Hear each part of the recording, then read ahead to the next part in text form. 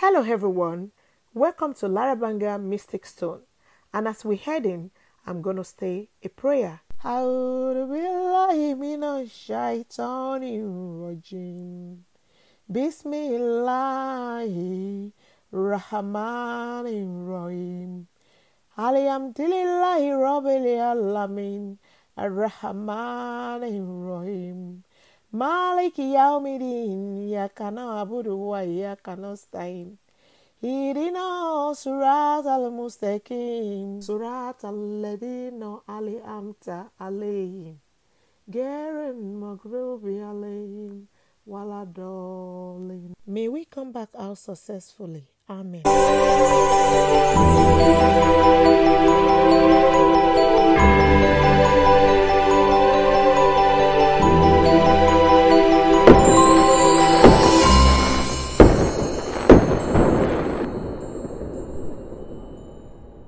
Hello everyone, it's still your girl, Boss Baby Talk, as you already know. Now, we're coming from LARABANGA Mosque and heading now to where the mysterious stone is.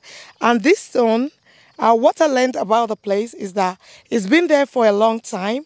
And, you know, there's one mystery about it, that if you move it to another place, it's always shifting back to the original place. So we want to go and see what is happening there and to see if there's somebody there to tell us the story of the stone.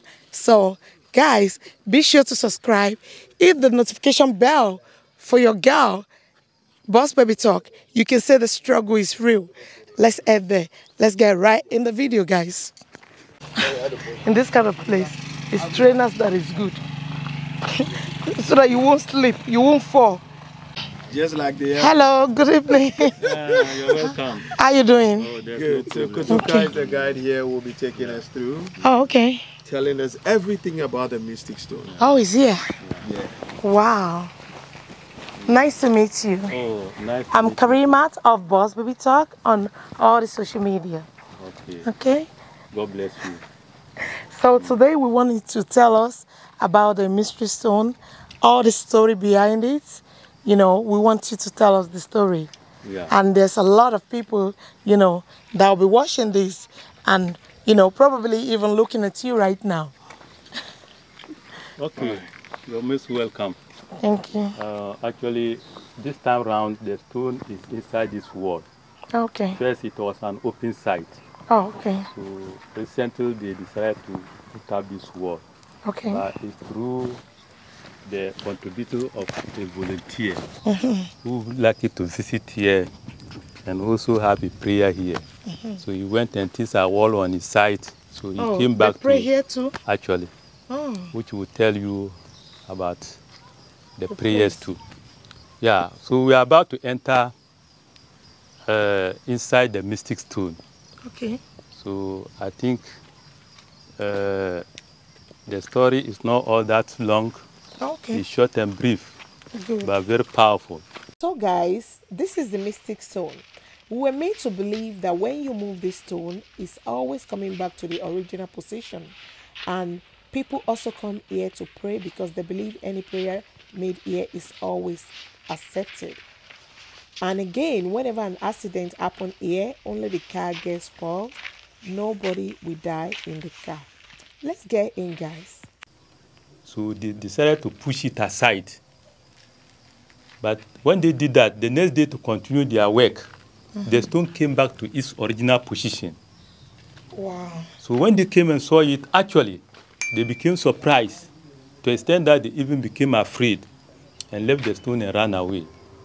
Only they got to some point and then advised themselves and saw it necessary and came back to the community and gathered the old people to know what is around the Mystic Stone site, besides they're afraid of their lives. So the old people really saw that they need help. So they brought them back to where the stone is and then introduced here to them, saying that here, as you see it, it's a blessing area. God Almighty shower blessings around this area. Why? Because when you look at Ghana as a country that we have, the Larabanga community has a first mosque that is set in Ghana. And no community cannot deny Larabanga for that. That mosque in Larabanga, even in West Africa as a whole, is counted among the oldest mosques. We are not talking about the first, but we are also saying that it's counted among the oldest mosques in West Africa. Actually, those days, Islam as a religion was born and bred in Saudi Arabia. That time, many others tried to spread it to the other world. Thank God when Ibrahim came direct from Saudi Arabia. At that time, Ibrahim has no business apart from to spread Islam as a religion. Lo and behold, he came and found himself where the Larabanga stone is. At the time he got to the stone site, there was no road at all, but already it was noted as Trans-Saharan trade route. They were carrying slaves across here. And slavery in those days threatened peace. Because the way and manner they deal with it, they kill innocent life through slavery. They maltreat old people. They even rape beautiful girls. So when Ibrahim came here and saw the activity of slavery, actually it was a worry to him. And Islam believed that with prayer as a weapon, everything is possible. So to maintain peace and order around this area, Ibrahim did a lot of prayers here. He found himself sitting on this stone day in and day out, inshallah, until peace prevailed. No more slavery, no more conflict. Then he decided on plan ahead of him to put up a mosque first. So he walked around this area, seeing that here is not all that convenient. It's so rocky and slopey. By that time, Ibrahim was having a spear. That spear, when you talk of spiritual in those days, count the spear addition. Whatever plan ahead of Ibrahim, he only lazy with the spear, not a human being.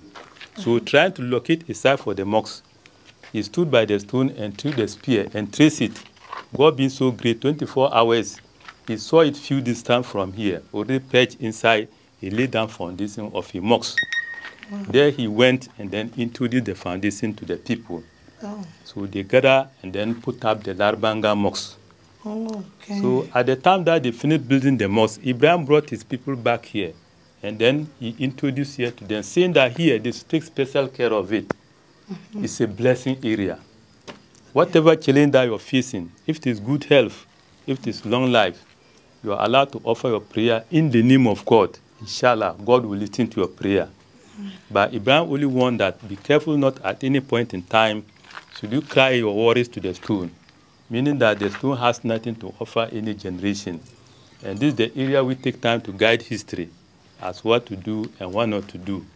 The stone is here representing a holy site, but we don't worship this stone.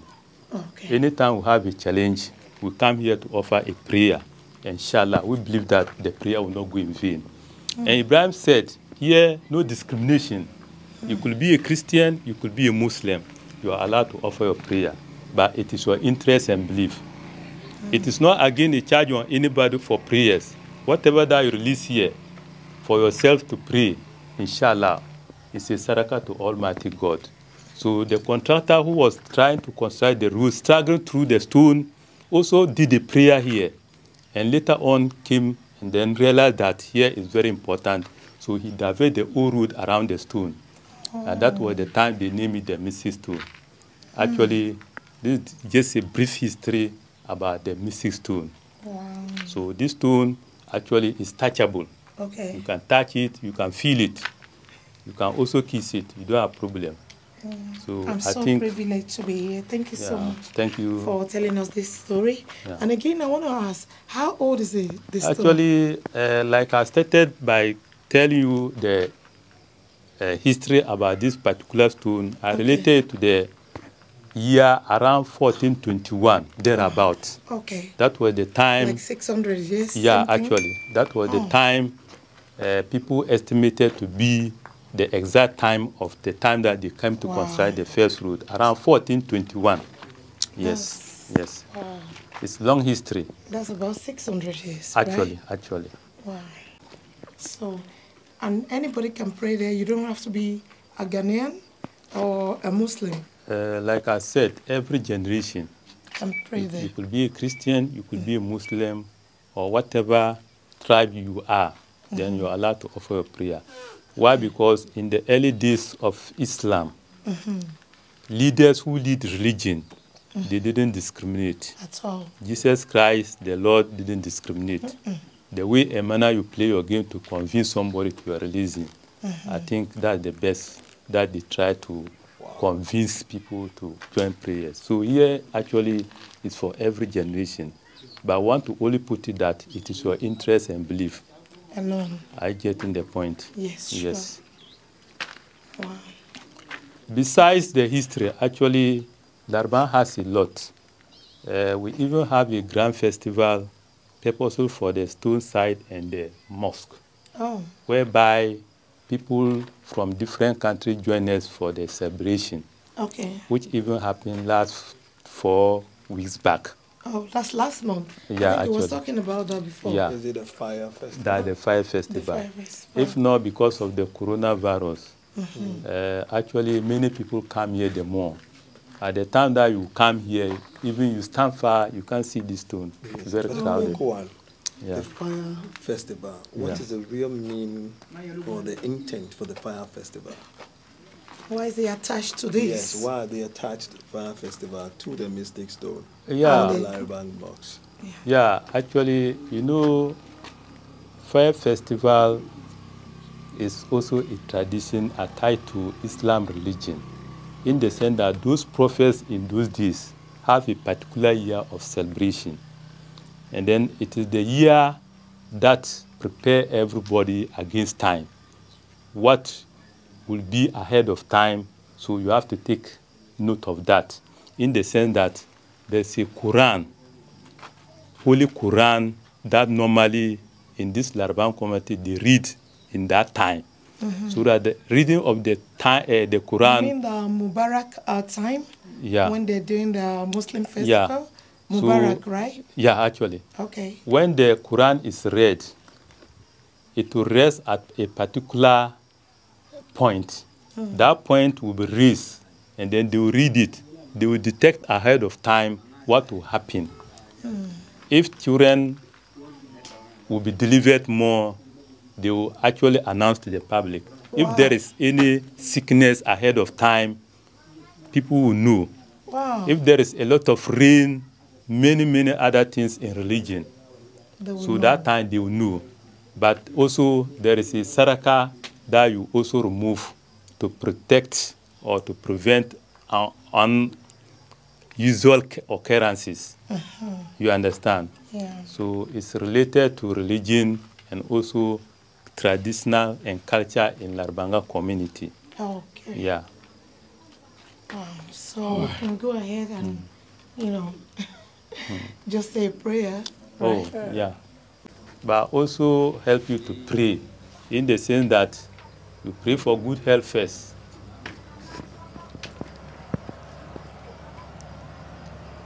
So guys, as I'm making my prayer, I will say it's good to make your own prayer as well.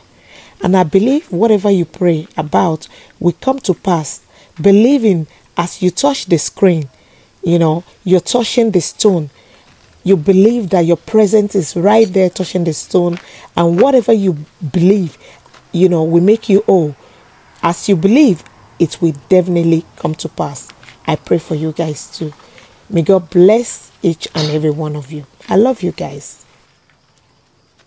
I also add that do you have to touch it before it's touchable. No. You know, you can do anything. You can do anything. It's touchable. You can touch it, you can leave it. It's for you. Yes. So I also add that God will accept your prayers. Amen. But normally we pray for good health first. God will give all of us good health. Amen. Actually protect you in society. Amen. And give you society love. Amen. Whatever that is your challenge, inshallah, God will make it possible for you. Amen. You are moving as a group. May God give you unity. Amen. With unity, everything is possible. Oh, yes. Amen. Inshallah, your dreams, we pray that they should come real. Amen. So that you live to expectation. Amen. But as women or ladies, we find time and pray for them. Because without them, we are not there. Yes. In the sense that they build the family for us. So we pray that God should give you patience. Every lady should have patience. And also, God should give you sitting area. When we are talking of sitting area, we are talking of good marriage. Not good marriage alone, but blessed marriage.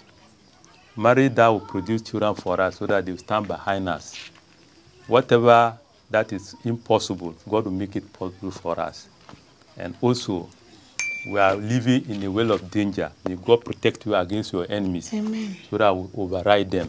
Amen. And whatever that will take, if it's small, God bless it. If it's big too, God bless it. Amen. Where you're going, inshallah, we pray that God should lead you safely to wherever you find yourself. Amen. And nothing will happen to you. Amen. لا حول ولا قوة إلا بالله العظيم سبحان ربك رب العزة عما يصفون والصلاة والسلام على المرسلين والحمد لله رب العالمين.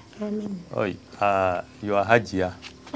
The way you are taking the verses in the Quran, I'm very grateful. Thank you. God bless you. Amen. Until I come your way again, it's still your girl, Boss Baby Talk.